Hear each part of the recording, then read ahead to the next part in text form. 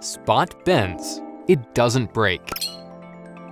Although the promise of stability forever is unrealistic, the prospect of long eras of stability, on the order of decades or even centuries, is very realistic and now achievable. Spot is a responsibly designed store of value built to support extremely long-lived periods of stability. The system bends safely rather than breaking catastrophically and can forever resume its function without reliance on bailouts.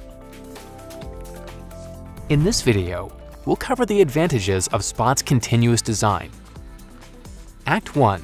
Synthetic asset limitations. No asset can be used to synthetically mimic the behavior of a different asset forever.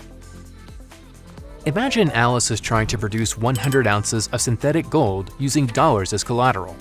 She begins with 3 times the value of the gold in dollars, which means that she has an account that is 300% collateralized. Over time, let's say the value of the gold increases by 1,000%. At this point, the system will no longer have enough dollars to support the mass of synthetic gold it was representing. Unless Alice can invest the dollars backing the gold in such a way that always outpaces the value of the gold she's synthetically representing, the system will eventually break. Now, let's imagine instead the situation is reversed, and Alice uses 100 ounces of gold to produce a synthetic dollar.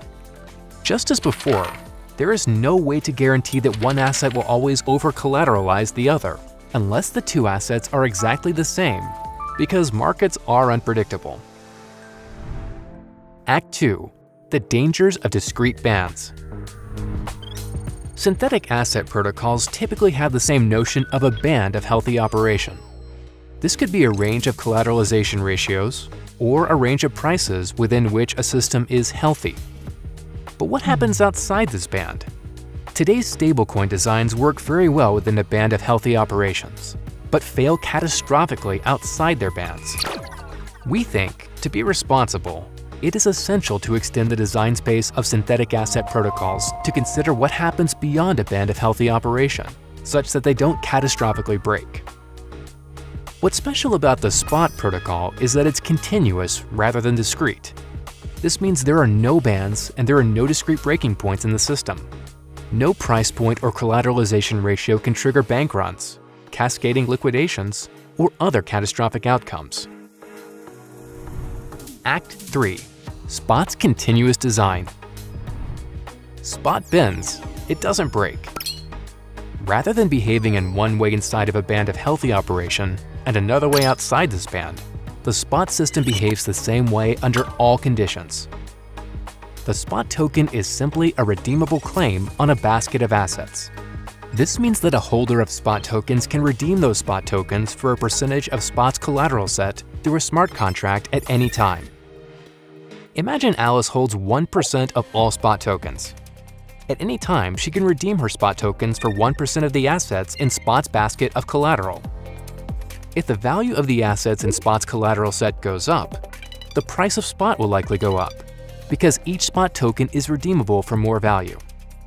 If the value of the collateral goes down, the price of Spot will likely go down, because each Spot token is redeemable for less value. The price of Spot can be any value, because Spot is just a redeemable claim on a basket of assets, and no price point can change the behavior or break the system. Proportional redemption is the Spot token's only mode of operation, and it functions continuously across all price points. Just as the price of Bitcoin can occupy any real number greater than 0 without exploding, so can Spot. Act 4. What makes it stable? The Spot collateral refinement process. What makes Spot a stable store of value? You might be wondering, if Spot is just a proportional claim on a basket of collateral, then isn't it true that Alice's Spot tokens will only be redeemable for a stable amount of value if the collateral in the basket is stable? That is exactly right. The Spot token is just one directional claim on a basket of collateral. The system's stability has nothing to do with its token, and everything to do with the process of refining the assets in Spot's collateral set, such that they remain stable. And what makes Spot degrade gracefully is the progressive way in which refined collateral sets mature into raw base assets over time. Act 5. Tranching in detail. Let's expand on how collateral assets are refined before entering Spot's collateral set, and how they degrade within Spot's collateral set. Imagine you have an underlying asset, like Ample. Although the volatility of on-chain assets like Ample can't be magically removed, it can be resegmented into two or more derivative assets with different volatility profiles through a process called tranching.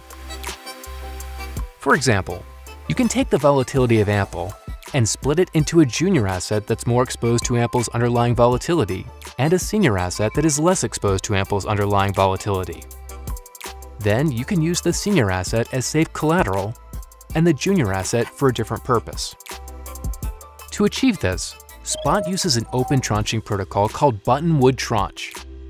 This protocol accepts as its inputs a balance of collateral, a maturity date, and a list of tranche ratios. The maturity date is a predetermined date after which senior and junior tranches mature back into their underlying collateral. And the tranche ratios are a list of values adding to 1 that determine the order and seniority of redemptions. Let's illustrate this with an example. Imagine we have a tranche initialized with 30-day maturity and a tranche ratio of 80-20 junior to senior. In this case, all network volatility accrues to the junior tranche tokens until the network contracts by 80% or more, at which point the volatility affects the senior tranche tokens. At the end of the 30-day maturity period, both of these tranche tokens become a redeemable claim on the underlying Ample. If Bob deposits 1,000 CPI-adjusted dollars worth of Ample, he will receive 200 senior tranche tokens and 800 junior tranche tokens. Let's say the Ample network doubles in size over the 30-day period. His senior tranche tokens will still be redeemable for 200 CPI-adjusted dollars worth of Ample, but his junior tranche tokens will be redeemable for 1,800 CPI-adjusted dollars worth of Ample. In this case, the junior tranche tokens realize all of the growth, while the senior tranche tokens remain stable. At the end of the maturity period, the total value of Ample between senior and junior tranche tokens is equivalent to what Bob would have owned if he simply held Ample over the 30-day period. Similarly, if the Ample network were to halve in size over the 30-day period, Bob's senior tranche tokens will still be redeemable for $200 worth of Ample, but his junior tranche tokens will be redeemable for 300 Ample. Just as before, the total quantity of Ample between senior and junior tranches is equivalent to what Bob would have owned if he simply held Ample over the 30-day period. Of course, the purpose of splitting the volatility of Ample into two or more derivative assets with different volatility profiles is that you can use these different assets for different purposes. We wouldn't expect Bob to tranche his assets without reason. For example, Bob might sell the senior for near-term liquidity and hold on to the junior for exposure to long-term network growth. Senior tranche tokens can be used as safe assets to store value on-chain without any reliance on liquidation markets, which is pretty amazing. But they can only store value for the maturity period, and they aren't fungible across vintages, because different vintages of tranche tokens mature at different times. To address this, the Spot protocol bundles senior tranche tokens into a rotating collateral set. Spot is thus a claim on a basket of rotating senior Ample tranche tokens.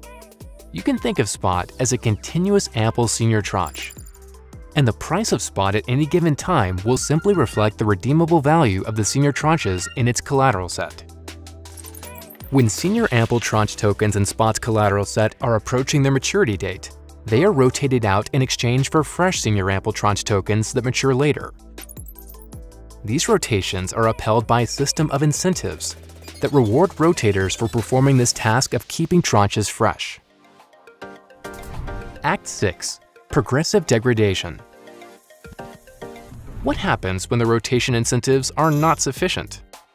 In this case, the senior Ample tranche tokens progressively mature into raw Ample.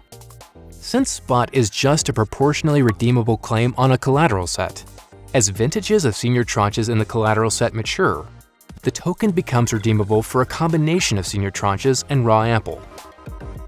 The more the collateral set matures, the more volatile Spot becomes. But unlike discrete systems, this process does not cause the system to catastrophically break. Instead, the spot token just becomes temporarily more volatile as it progressively degrades into its base asset. Similarly, once the rotations resume, as the raw Ample is replaced with fresh senior Ample tranches, the collateral set progressively becomes fully collateralized by stable assets and gradually resumes stable value storage. Even in the extreme case where the collateral set fully matures and remains mature for an indefinite period of time, the protocol can still stabilize whenever rotations resume at a later date. The system will simply store value at a multiple of the original price based on the value of the collateral set at the time rotations begin anew. Act 7. Putting it all together. Why spot? If rotations can resume at a lower or higher price than they began at, then the system is not guaranteed to preserve stability at the same price forever. How can such a system be valuable? Recall that no synthetic asset can guarantee stability forever. To think long-term is to accept this fact, and ask how one might design a long-lived system that can survive Black Swan market events. Although an asset merely capable of holding short periods of stability would not be very valuable, an asset capable of preserving long epochs of stability on the order of decades or centuries would be very macroeconomically valuable, given the timeline of inflation.